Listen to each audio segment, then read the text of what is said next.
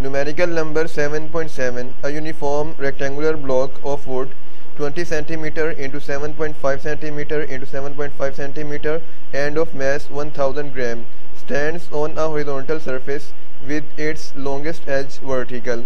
Find number 1 the pressure exerted by the block on the surface.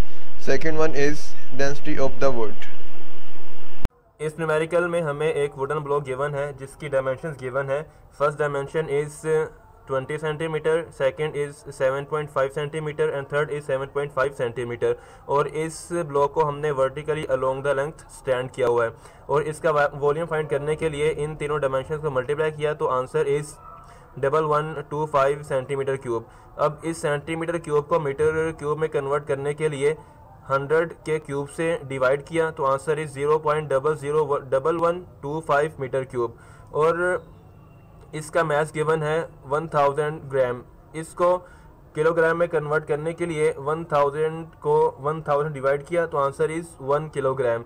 अब हमने इसका area भी फाइंड करना है. एरिया इसका जो होगा with the horizontal surface contact area, वो ये जो मैंने शेड किया ये होगा. उसकी डायमेंशन ये यूज़ करेंगे और ये वाली यूज़ करेंगे इसका एरिया फाइंड करने के लिए.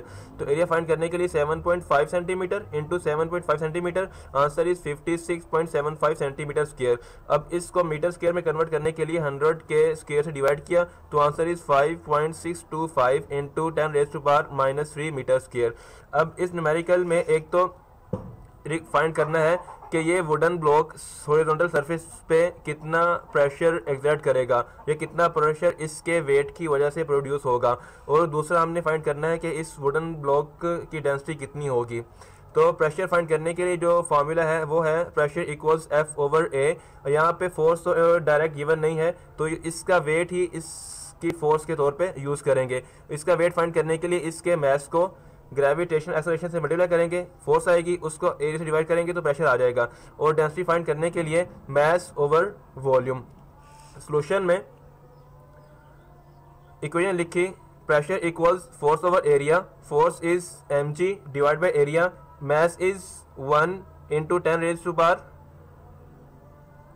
Mass is 1, g is 10, area is 5.625 into 10⁻³ answer is 1.778 into 10⁻³.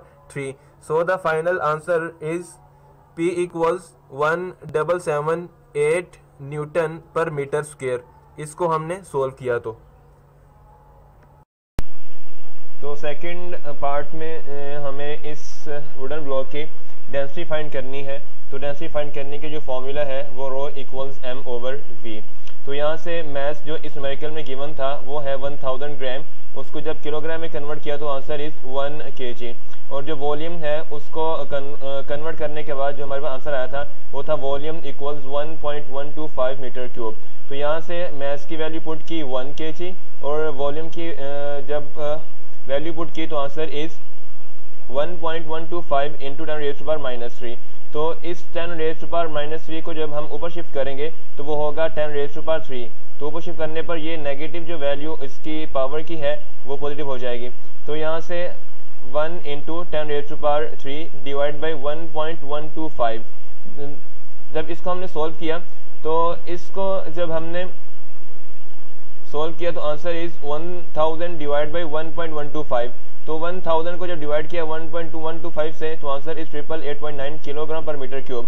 तो इसको राउंड ऑफ किया तो आंसर इज़ 889 किलोग्राम पर metre cube. This is the final answer.